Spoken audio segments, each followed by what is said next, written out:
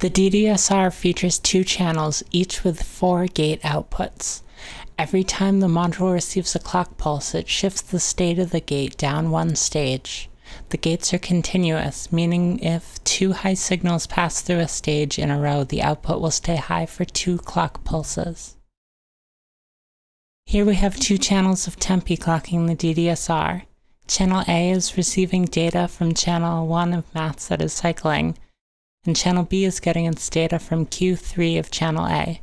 Channel B's CV is modulating the both input of the cycling maths channel.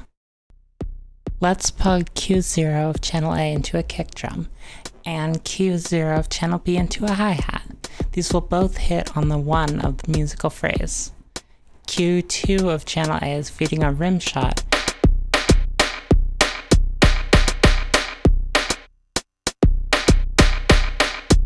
and Q3 of channel B is patched into a snare sound.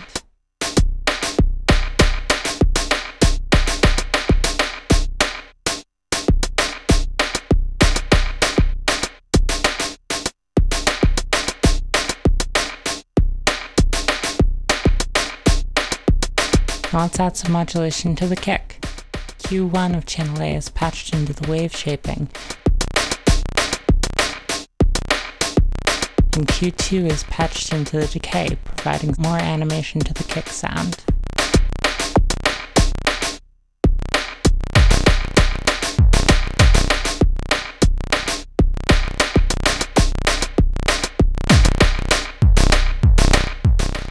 Now let's take the CV out from channel A and plug that into the 1 volt per octave into an oscillator.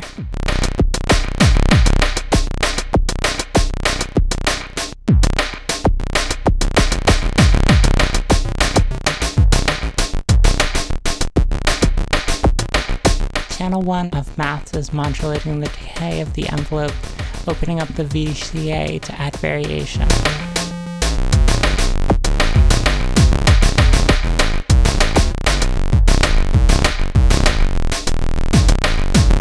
Now let's add some modulation to the wave shaping of the oscillator from the last output of channel B.